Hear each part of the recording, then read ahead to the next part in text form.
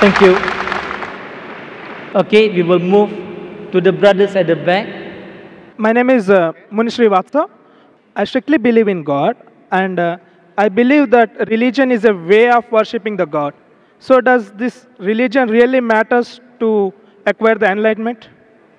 Brother says he believes in God and he believes religion is a type of worshipping God. Does it help in enlightenment? Yes, brother. You rightly said that you believe in God. Religion is worshipping God.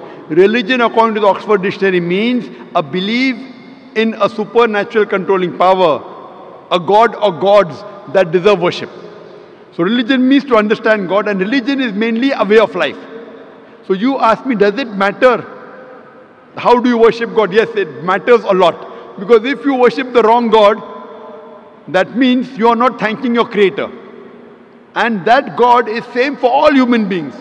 Whether Christian, Hindu, Muslim, whether you live in America or Malaysia or India, our God, our Creator, our Sustainer is one. You have to worship Him alone and no one else. If you worship a false God, then you will not be thanking the Creator. Therefore, it's very important to identify who is the Creator, who is our Sustainer, and worship Him alone and no one else. If you worship a false God, then you won't be thanking your Creator and you will not be fulfilling your duty as a good human being. Hope that answers the question, brother. Thank you. Thank you. Let me tell you about my happiness. I get my happiness from